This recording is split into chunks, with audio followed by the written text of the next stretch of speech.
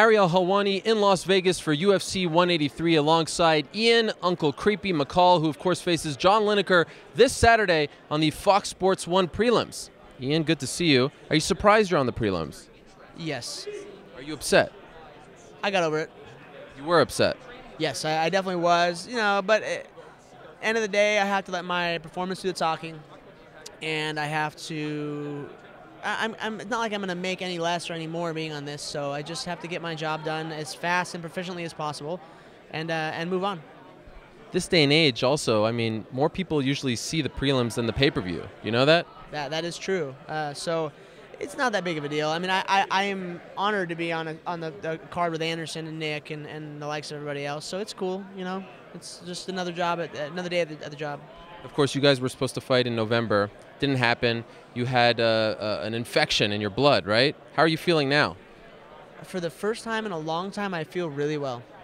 I finally feel like I should, and it's exciting for me because I'm peaking so well right now that I think even in the Brad fight I was sick.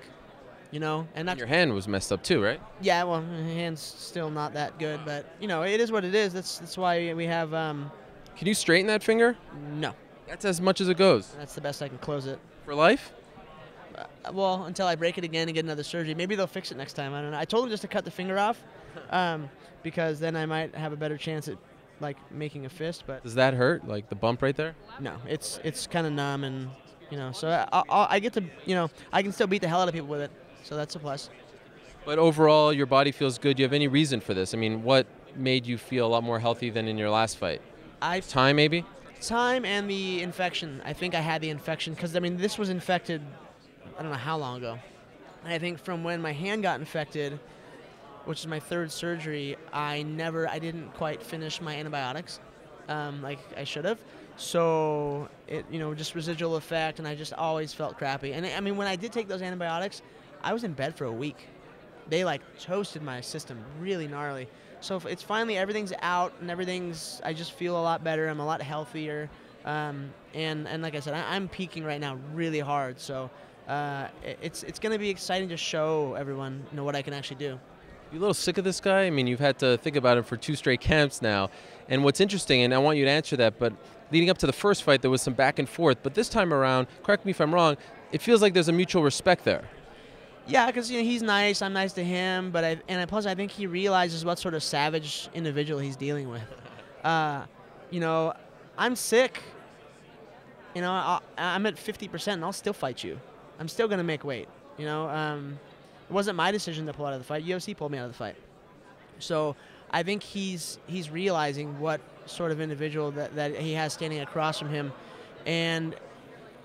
He's totally screwed. I'm gonna just completely expose him to everything else that Bogatinov did it pretty well, and I think I'm a lot better than he is. Right now, it's wide open at 125. They haven't announced the #1 contender yet. Do you feel like if you win, you will be that guy? Yes. They told you that? No. No one's told me anything. Maybe they told my agent. I don't know. I don't really care.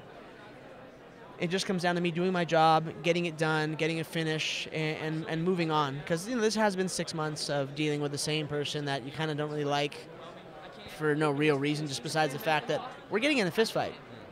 We're not friends. My friends aren't friends with your friends. That's maybe it's old school of me, but that's how we get down. What's up, dude? High five. Go away now. We don't need to talk. We don't need to be chummy.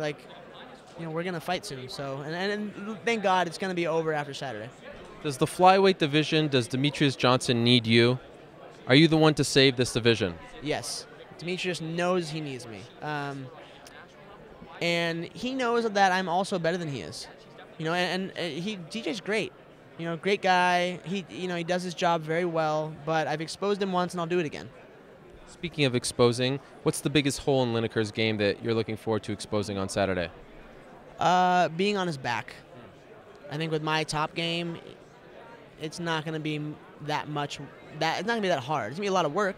It's not going to be easy, from an actual physical standpoint. But from a stylistic standpoint, cake. I'll walk all over him and I will punish him.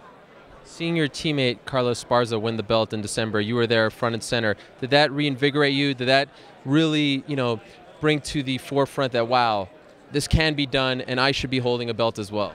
Yeah. So after this fight, I'm gonna get name tags on our trophy case, just so we know who's is who's. But no, seeing Carla win a title, even forgetting myself for a second, and just being so proud of her as a coach. That's my first real coaching job, and we knew we had something special from the. She was a teenager stepping into our gym, so it's just so elated for her. But on top of it, like they're like, oh, try the belt on. I'm like, get that thing away from me. Like, no. And even Sean Shaw was like, oh, you're gonna get all Johnny Hendricks on me? I'm like, yeah, I am actually, because I haven't earned it, and I can't wait to earn it, because it'll put in, a period in my life. It'll make things so much better, because otherwise, I won't feel like I accomplished what I should have. Great to see you back. Great to see you healthy. Good luck in the fight. Thank you so much.